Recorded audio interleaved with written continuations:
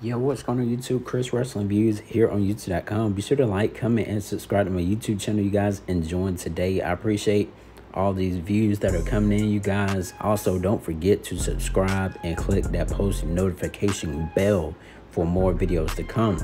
And so, you guys, today I'm going to do a voice reaction video on my guy, Tap Out Connor. He got this video, non-PG WWE moments in 2021. We sort of seen him in 2022 so far, but he got one of 2021. So we know now that WWE on Raw is going from PG to going to what they call it? They call it TV 14. So I'm ready to see what's going to happen and all the good stuff as weeks to come. But let's go ahead and not take too much time, you guys, and check out the video by my guy, Tap Out Connor. If you're subscribed to him, he has awesome videos. If you're not, go subscribe to him as well. You see his name on the left-hand side of your screen. Subscribe to him and to myself as well. And thank you, guys. Let's jump into the video. This is sick! And this goes back to what Orton said earlier. He's capable of anything. WWE's TV shows might be rated PG, but the stuff you're about to see will seriously make you wonder, how were they able to get away with this? I know that wasn't real. To many fans' delight, John Cena returned to WWE at Money in the Bank. Just about everyone was happy to see him, except for Roman Reigns. A few days later, Reigns grabbed a mic and mocked Cena how repetitive and boring he was. It wasn't anything that controversial, but then Roman Reigns compared John Cena to this. It's like missionary position every single night. But wait, Roman Reigns wasn't done yet. A few weeks later, the head of the table and Cena came face to face. I guess Reigns didn't feel like the rivalry was heated or personal enough, so he said, now, you guys, with Roman Reigns, Roman Reigns been champion, you guys, ever since 2020 at the SummerSlam, where he defeated Braun Strowman and Bray Wyatt in that match. And so ever since then, he's became Universal Champion. He's been on top of his game and all that, you guys. But you know, now I know most of you guys do know that he's a part-time wrestler now with his new contract. He recently signed like a month or two ago. And so you guys, but him and Cena, you know, they can definitely go at it on the mic, and it's great to see Roman have those great mic skills just as he do right now. But let's continue the video, you guys. this. 20 plus years of missionary might have been good enough for you, but it wasn't good enough for Nikki Bella. Damn. Bobby Lashley and Goldberg threw everything they had at each other at SummerSlam. Lashley won the match, but the Almighty wasn't done yet. Lashley started attacking Goldberg with a steel chair. I think that was the last time he's ever been seen on TV. To come to his father's defense, but Lashley put him I think it was the match after him and nothing out of the ordinary in WWE Bobby Lashley had, and Goldberg ended up winning that match. Is 15 years old. That's right. Bobby Lashley assaulted a minor. That can be up to 5 years in prison. It's not like I'm reading too deep into this either. MVP gets on the mic and defends Lashley by saying he couldn't have known that was Goldberg's child. Correct me if I'm wrong, but not even the Attitude Era went this far. The North American champion, Johnny Gargano, wasn't too happy with NXT General Manager William Regal. Finally, Gargano had enough and decided to storm into Regal's office with Austin Theory. Johnny Gargano was all business, but Austin Theory had his eyes on something else. Those are huge. Are they real? I mean, yeah, they gotta be real. Theory? Those are the biggest nails I've ever seen. Can I touch them? No, he wasn't talking about no fingernails on her nails. Okay, if you thought that was inappropriate, you haven't seen anything yet.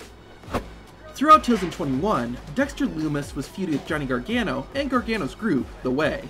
While they were supposed to be enemies, one of the members of The Way, Indy Hartwell, was attracted to Lumis. Johnny and the rest of The Way were tired of Dexter Lumis and decided to end it once and for all. Gargano and Lumis faced off in a lover or leaver match, meaning that the winner would get Indy Hartwell. During the match, Lumis accidentally bumped into Hartwell and he immediately lost focus. Johnny Gargano seized the opportunity and defeated Dexter once and for all. Like any good story, true love prevails, and Indy Hartwell decided to pounce on Dexter Lumis and make out with them. Just some good, wholesome family entertainment, right? But wait, listen to this. After their makeout session, Dexter and Indy got married. Then they went on a honeymoon with Johnny Gargano and Candice LeRae tagging What along. the heck? Johnny gets worried about what Loomis and Hartwell might do and sneaks into their hotel room. Gargano then finds a ton of condoms in one of their suitcases. Really? If that wasn't enough, Dexter... Wait, are you serious? You guys, I'm guessing I missed that honeymoon episode on NXT when that happened. Like, what in the world? They had condoms appear on WWE television then? Jeez, man. I wonder what's going to happen now with this TV 14 thing for Raw. And I think NXT probably have it as well. So yeah, let's continue the video, you guys. Indy then come back, forcing Johnny Gargano to hide in the closet. The newlyweds then have a pillow fight, causing them to shout things that make it sound like, well, you get the picture. I seriously can't believe they're able to show this on a PG show. Really? An old rivalry was rekindled Like at the start of things. 2021 when Triple H returned. Randy Orton came out unannounced and demanded a fight with the game.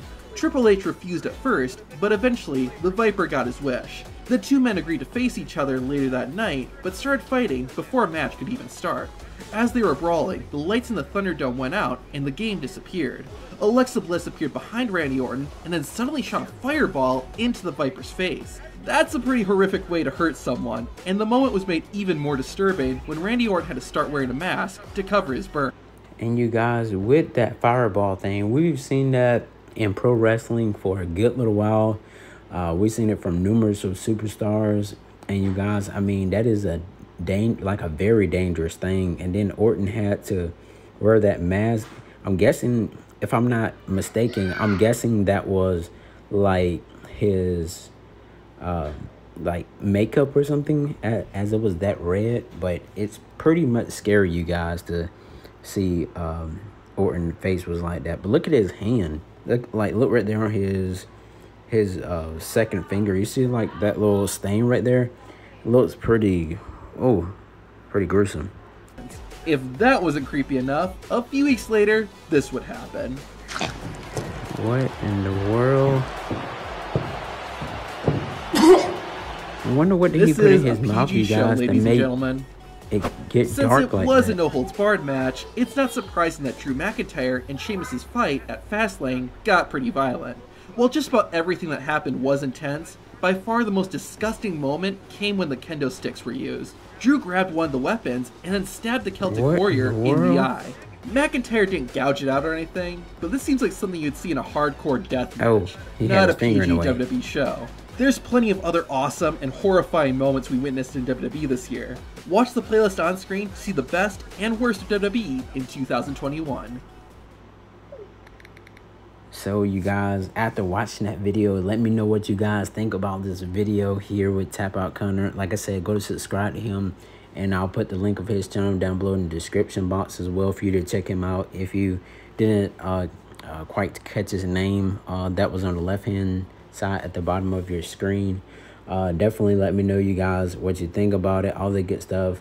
And you guys, like I said, subscribe to my channel. Wonder what's gonna happen on Monday Night Raw tomorrow night on Monday. I'm doing this video on Sunday right now, you guys. So like I said, I'm ready to see what's gonna happen on Monday Night Raw tomorrow. I appreciate you guys 100% for tuning in to my channel. I got more wrestling news to come. Actually, I got a SummerSlam prediction to come up this upcoming week, so stay tuned for that, you guys. Thank you so much, and I'll see you guys in my next video.